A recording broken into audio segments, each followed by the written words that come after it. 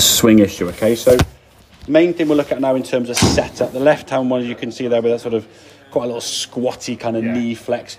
Could we get a little bit less knee flex now? Probably, but we're certainly getting taller in the legs, and rather than sort of having our spine up there, we're getting a bit more kind of tip over with the body. It's about getting your sort of basically your chest to kind of point down to where the ball is, okay? If the ball was up here sort of level with your chest, like a baseball shot or a tennis shot, your chest would face the impact point there. Yeah. You wouldn't have your chest facing up here and or reach out that way. So it's about getting your body in that more athletic position.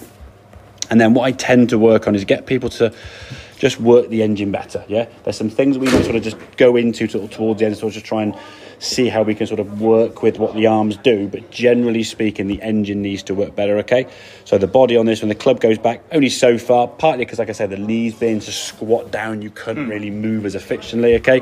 As you swing through the golf ball here now, you can see that's basically your follow through. He's not moved. Most of your weight, because we know that position there, is going to be on your back foot, and the club sort of just finishes quite low around your left shoulder here now. And yeah, to be fair, you had some reasonable shots from there, but it was an inconsistent way of long-term hitting the golf ball. Yeah, you'd find that if you just kept hitting golf ball after golf ball after golf ball with that technique, you would get better, but there would still be that element of the bad shot being really bad, where you top it, scuff it, hit the sideboard or whatever it may be, okay? So being this sort of taller leg position now, we can move our body better. Club goes back a little bit further, okay, and we'll talk about how your arms are going to slightly adjust as we go forward, okay, but they're generally getting a longer backswing here now. As we come through the golf ball, you can see your right foot now already starting to move, so your weight is shifting, and we finish kind of over there. So more of a swing. Has that foot come through fully? No. Has it come through more? Yeah.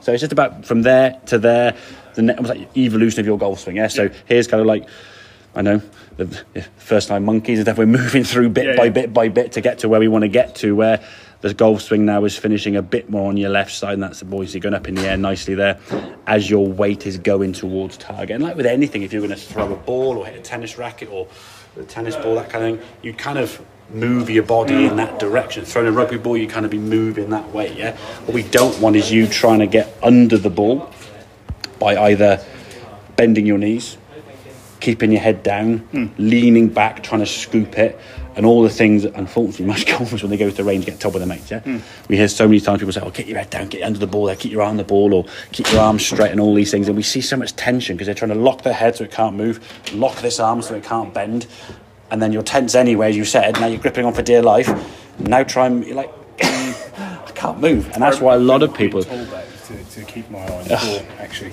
Yeah. The one that it actually makes me laugh sometimes when you hear someone say, if you think when someone stood on a golf course, on a range, hitting golf balls, if I'm stood here now, that's the putt up, if I was stood here now, about to play my shot, most people, if they were going to give you help, would be sort of stood somewhere over there. So where you are there now, okay?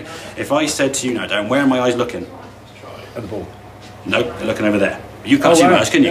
Yeah. So when you weren't looking at the ball there, unless they're doing this and looking underneath your eyes, how do they know? Yeah, but they just think, oh, because you've mishit it, you must have taken your eyes off the golf ball.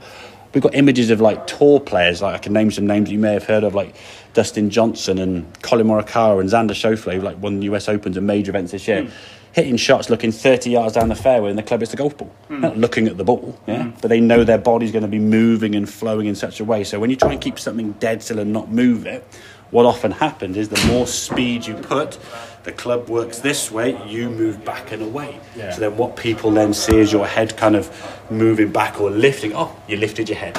Well, lifting your head is doing that. No one's ever done a golf swing and done that. You do it at your neck. So if your head's moving out of the way, it's usually because you're trying to keep it still or keep it down. Okay. If you allow things to move through, and that movement we showed you there with that club on your left foot, and getting your body to move like this, where you turn to face the screen or face the mirror in the bathroom, whatever, that movement there is going to give you a really good kind of feel of what your body wants to do. Now, you have to be in a position to do that. If you're too squatting the knees, it's going to be difficult, yeah? So keeping the legs a little bit just flexed as a sort of natural position, and then sort of bowing from the hips is going to look at, okay? So that's going to be the main thing we're going to focus on in terms of today's session, or you practicing, okay? Just a sort of a bit to go into now. We'll look and see how it goes as we go through. I'm going to put it on this video, which I'm going to send through to you anyway. As you go back, what we're going to look to try and do is get your arms to work up a little bit higher. Basically, your arms in the golf swing have one role, and that's to lift the club in the air and drop the club back down again. Your body rotates, the arms lift and drop. your arm here getting quite low across your chest is sort of someone who's, again, not being able to move the body before and swinging the club with your arms around this way, yeah? And that's why sometimes you do struggle to find the ground, okay? So we'll look at that in a bit more detail going forward, okay? But that's going to be something we look for as a guide. We'd want to see your left arm kind of up over your right shoulder there. So your left arm and your shoulder plane should be sort of in a similar kind of line there, yeah?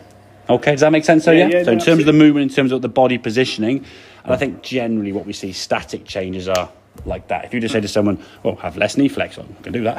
That's easy. Then you've got to work on the movement. We said this will come through more with practice in terms of getting that finished position. At the moment now, you're probably, I'd say, roughly halfway there.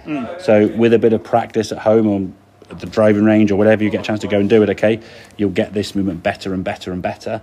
And then it'll become something it will just happen naturally. You don't have to think about doing it, which you probably have to do. Yeah. There's a lot of going on. Your brain's like, which is why I'm going to say we'll get another 10 or 15 swings with the body moving this way, and then we'll show you how to work the arms. Okay, don't probably show you now because until the body's working better, I don't want to add too many things, but just to sort of give you here's the next stage kind of thing.